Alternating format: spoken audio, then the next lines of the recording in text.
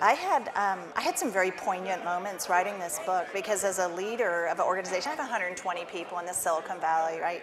We were ourselves going through the largest transformation we'd ever been through. And I remember my co-author and I, we would rent a room in a hotel, like a meeting space, and we would write for a week. And there were some times where when we applied it to our own situation, it was so poignant. I actually would tear up sometimes because it was so raw.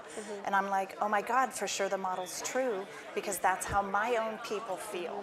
So it's a lot about empathy. As a leader, we're so focused on the future, like get this done, that we forget how the people we're communicating feel or are going to process stuff. So at one point in the book, I had to do a big talk the following Monday at my own shop, and in the process of reading and writing this book, I realized I was conveying completely something different than it's what I wanted to say, but it wasn't what the people needed to hear.